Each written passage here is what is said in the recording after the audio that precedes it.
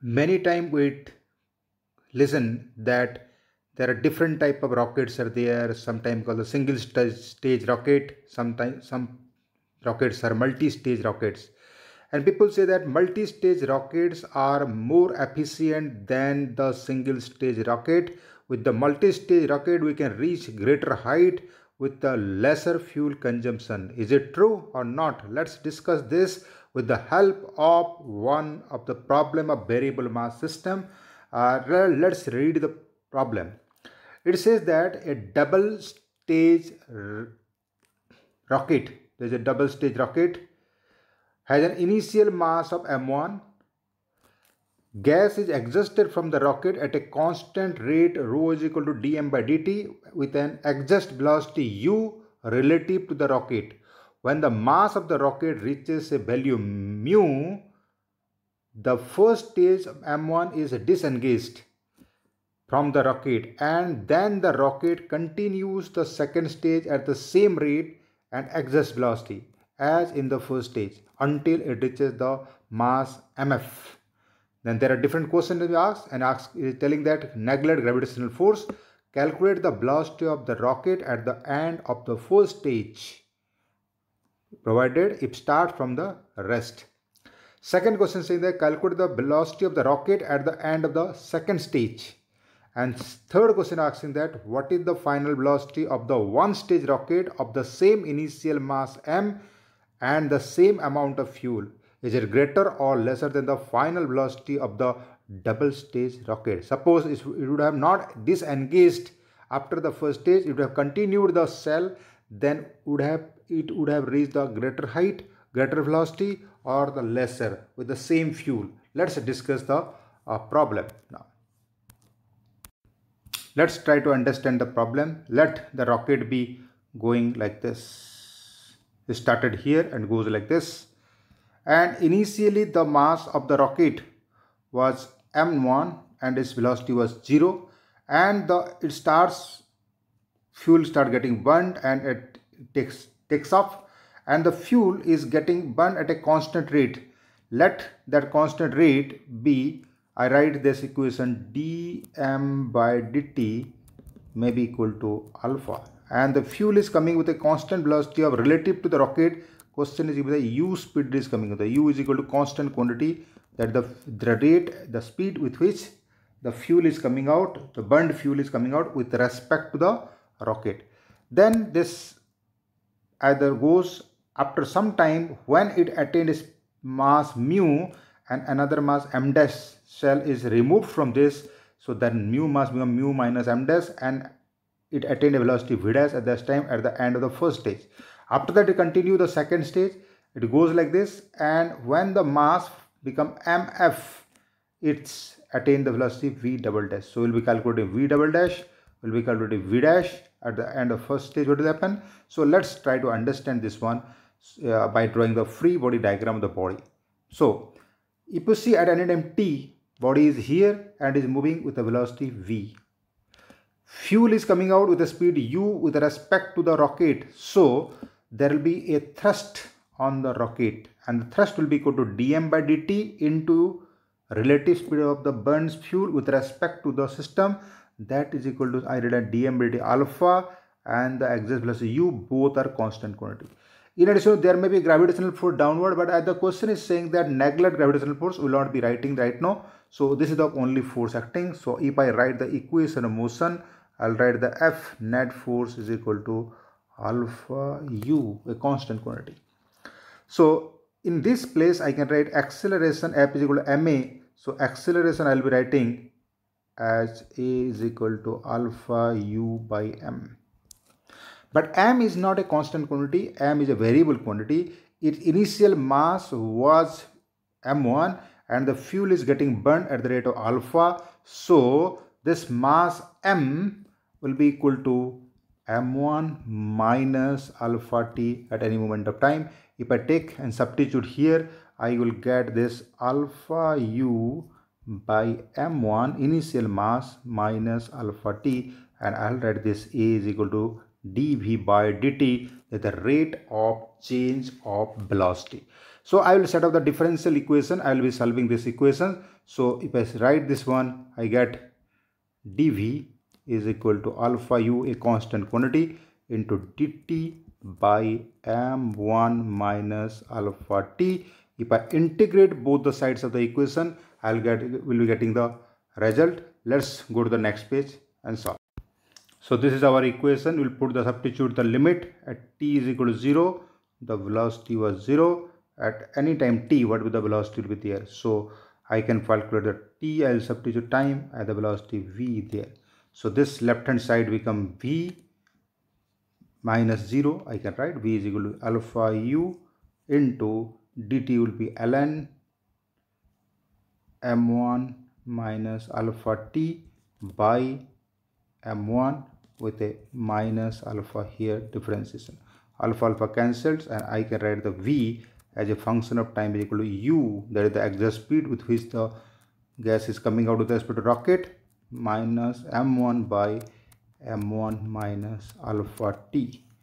This is the famous equation where this u is the u relative, and that is given the u we have taken. So this is the m1 by this one. So this is equation, this famous equation, it is called as Salvosky's equation, T-S-I-O-L-K-O-V-S-K-Y's equations, rocket equation, Salvosky's rocket equation.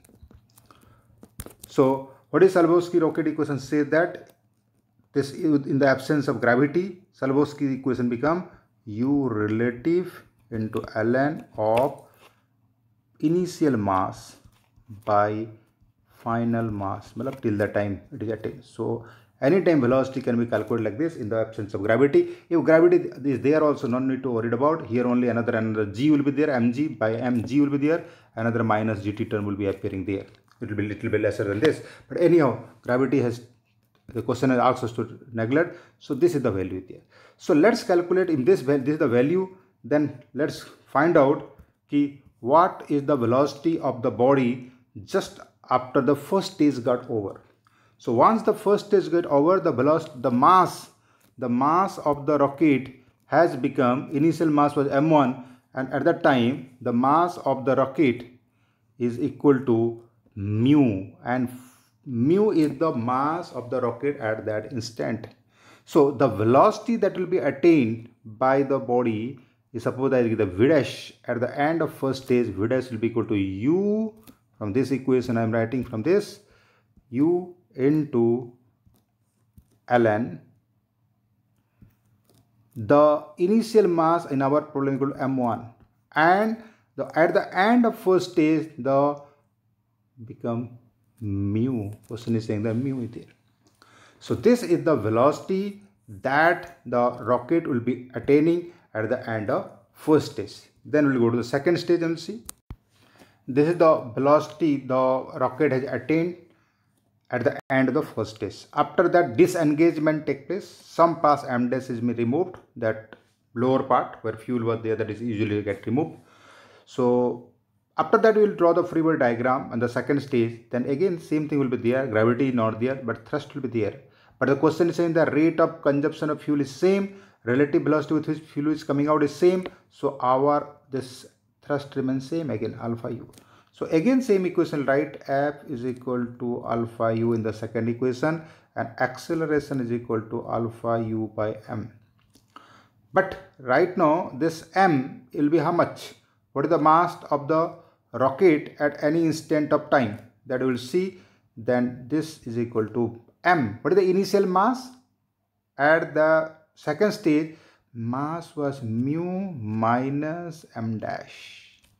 Mu has already attained, plus disengagement take place, minus alpha t. This will take this one, and this will write the dv by dt. Then we'll take the dt to this side, and you should integrate, and you should obtain the result like this. From any time to any time we can calculate, or I will show it here. So dv is equal to alpha u by mu minus m dash minus alpha t dt. This need to be integrated, and v is from v dash initial at t equal to 0. Suppose again I started the stopwatch time t, I started v dash, and now new velocity to be calculated anytime if I start the stoppage again. So left hand side will be v minus v dash, and this I have to integrate this one. But whatever result is there, I no need to integrate. No need to integrate because the equations are same. Everything is same. Then I will be getting the final result also similar way I will be getting the final result. So if I want to write the result, then comparing this equations, here I can write, I'll erase this one. What will happen is that v dash is dependent on the exhaust speed. In this case also exhaust speeds are same. So I'll take this one. This exhaust speed will be equal to u ln. What comes our equation? Salvosky's equation, what is say? U into ln into final mass. Initial mass by final mass. What will the final mass will be there? mf. What is the initial mass? In the second case, what is the initial mass is there? Mu minus m dash was the initial mass. So this will be the change in velocity. Last 0 over there. This is a change in velocity. So in this case, I want to find out this should be my change in velocity. So my new velocity v double dash at the end of first stage will be equal to v dash he has attained earlier plus this term. V dash already has, I'll write properly. So already it has attained the v dash speed. So this is equal to v dash plus u times this. After integrating, I will be getting these values. So this v double dash what I have taken is the velocity it has attained at the end of first stage. V double dash, how do you calculate the velocity this attained in the second stage? Let's write both the equations. So these are the velocities we have obtained, v dash and v double dash. V dash the velocity attained by the rocket after the first stage, and this is the answer of our first question, and this is the answer of our second question. But here we have it is in terms of v dash, so let's substitute the value of v dash here and we'll get the equation v double dash is equal to u plus ln, sorry, u into ln u ln m1 by mu, that is v dash, plus u ln mu minus m dash by mf. This is our answer of the second question. But I will be giving a name here because it's a double stage rocket is there. I put a subscript d here. So the velocity at the end of second stage, double stage rocket. Now this is the, so I'll say the first question answer is answer this, second question answer is this one. Now let's compare this one third question. What third question is saying that had it not been double stage rocket, had it been a single stage rocket, would it reach the higher speed or it will reach the lower speed than this? Why double stage is done? To compare this one, let's discuss like this. Had it been a single stage rocket, then the velocity it would have attained, suppose I give the name again v double dash but a subscript s, single stage rocket, is again our Salvosky's equation say that u, throughout the u with the constant given, u ln of initial mass is m1 and the final mass it would have attained. How much mass it would have attained? In this case it attained mf mass. Now in this case mass has been disengaged, m dash mass has been disengaged at the end of final stage. So that would not have been there. Assuming the same fuel is get convert, this would be this much plus m dash, this much plus m dash. So this would have been the velocity of the single stage rocket. So this is our double stage rocket, this is our single stage rocket. We need to compare this one, which is more is there. To make the comparison better, let's write like this. This can also be written as u ln m1 by mu, this one I divided into two parts, plus u ln of this mu I have taken to this side. So the second term I will be writing mu by mf plus m dash. So this two terms to compare, out of these two terms, these terms are same. I've written in such a way, I'm making it two parts. So just we have to compare this part and this part. So basically this part and this part, observing this, we can easily tell that definitely this is higher than this one, and mu d double dash is greater than mu s double dash. That the second stage, the double stage rocket or multi-stage rocket, the speed attained by the rocket is higher than the speed that is attained by a single stage rocket. So in order to attain higher velocity, the rocket is designed in stages. We have seen that two-stage rocket is placed one in the two-stage rocket. One rocket is placed over the top of the another rocket. When the fuel of the first stage, that is lower, is exhausted, its rocket casing is detached and drop off. The velocity attained so far becomes the initial velocity of the second stage, which is now ignited. The removal of the surplus mass contained in the first stage considerably helps in attaining the still higher velocities. So the final velocity attained by the two-stage rocket is greater than that attained by the final stage rocket of the same weight and same fuel supply. So the velocity can be further added by adding more number of stages.